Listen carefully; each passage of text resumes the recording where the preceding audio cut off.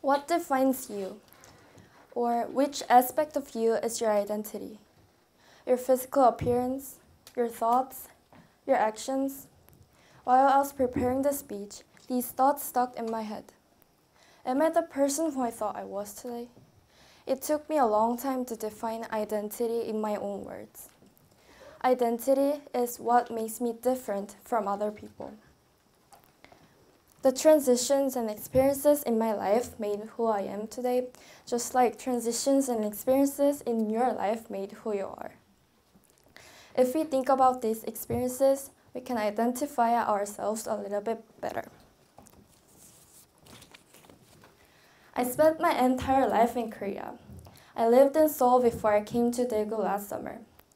I was an ordinary middle school girl who studied underneath Korean education system.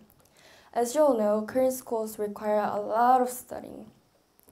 In Korea, the culture of competition influences everything in our lives. Even from middle school, students are ranked by their report cards every midterm and final test. I have experienced it, and the truth is even worse and harder than you think. Even teachers say that no matter how hard you study, your rank can never go up because most students also study hard as you do. So like others, I went to academies and classes with tutors so I can enter a prestigious university. But one day, due to the government's abrupt metropolitan decentralization policy, my father's company moved from the center of the Seoul to Daegu, and we also inevitably moved house to Daegu as well. I felt as if a new life began for me in an anonymous place, and actually it did. And when I first came to Daegu International School, I outwardly seemed to adjust to my new school life. And many people told me, "Oh, you adapted in such short time." But mentally and physically, I wasn't. I had nightmares almost every day, and my mind would wander all the time thinking of good old days with my friends. And I wanted my life to just revert to how it was before because I had to contend with my everyday life while I felt like my body was here but my mind was still in Seoul. And every time I felt like that, I tried to focus on positive aspects and tried to find the meaning that the transition gave me in my life. Yet, my new environment has enabled me to find another aspect of myself that I didn't know. I have an older cousin who I really like. She attended Korean high school but went to the US to attend the Georgia Institute of Technology, and now she works at a well-known company in Chicago as an advisor. Last winter, she came to Korea and told me how hard she worked to enter a good university.